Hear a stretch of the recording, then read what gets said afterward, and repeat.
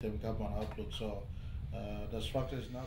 Mr. Marape said the national government is determined to abolish the outcome-based education, claiming it's not content-based. He said the education department has been given clear instruction to create a new curriculum before the 2013 academic year, and they will work around the clock during this festive season to meet the deadline.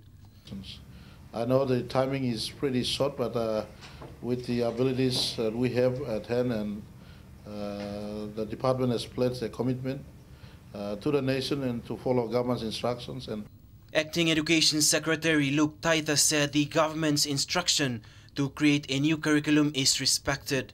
I think I want to assure you that the department, together with the provincial divisions of education, will do our best to make sure that we don't fail the students of Papua New Guinea. Mr. Taita said it's a big task to roll out a new curriculum, and this doesn't happen overnight. Therefore, he'll consult the department's top management and find ways how best to accommodate the implementation of this program. Together as partners, with our church partners, with our donor partners, and the agencies which form the national education system, I think we will deliver what the government wants us to.